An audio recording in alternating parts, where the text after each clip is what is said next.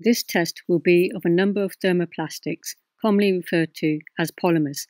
A polymer is a long-chain molecule made up of small molecules known as monomers joined end to end. 6 different types of polymers will be tested according to British standards, which are equivalent to ISO or international standards.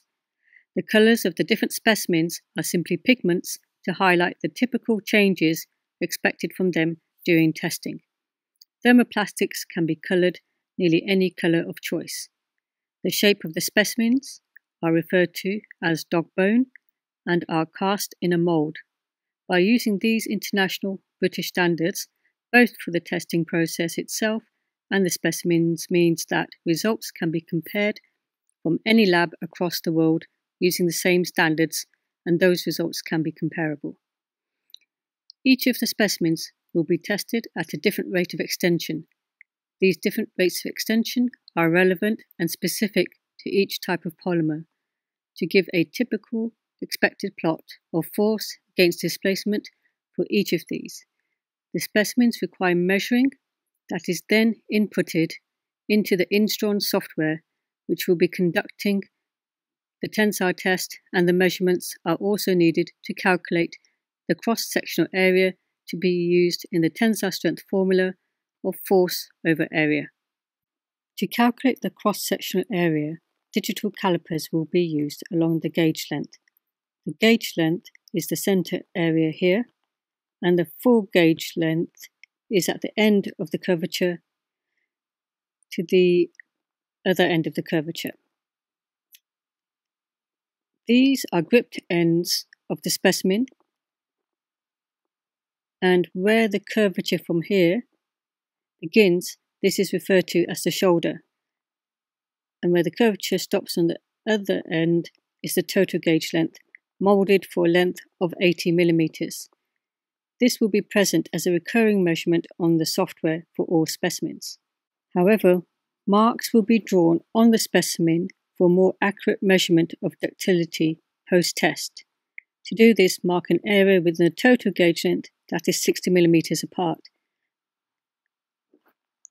Utilize the pen and metal rule provided somewhere within the central area, and it doesn't need to be perfectly centered.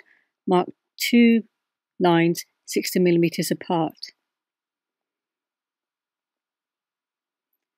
Ensure the lines are clear, either end of the 60 millimeters.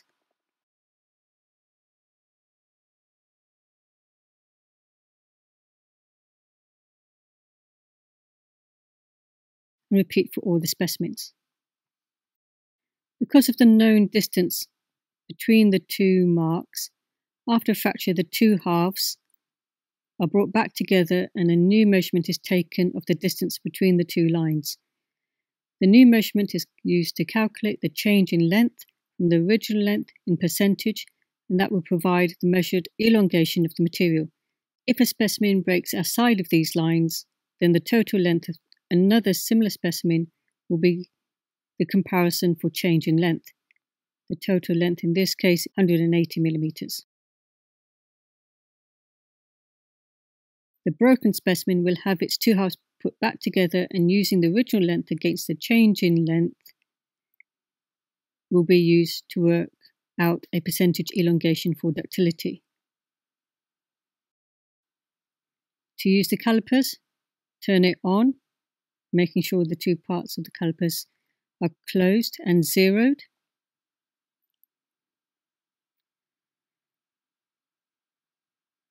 Also make sure the calipers are reading millimeters and not inches. Select a specimen to measure its width and the corresponding thickness in the same location. Then the same in another location along the length, and at least 3 locations should be measured, and the smallest cross-sectional area amongst any of the 3 will have the corresponding width and thickness inputted into the software.